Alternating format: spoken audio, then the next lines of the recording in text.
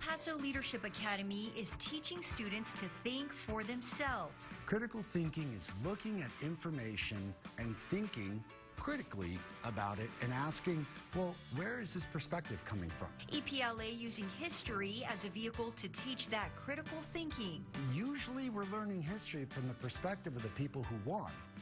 But what if the students are actually learning from multiple perspectives? Students are activating their brain while they process and figure things out. We're not teaching them what is right or what is wrong.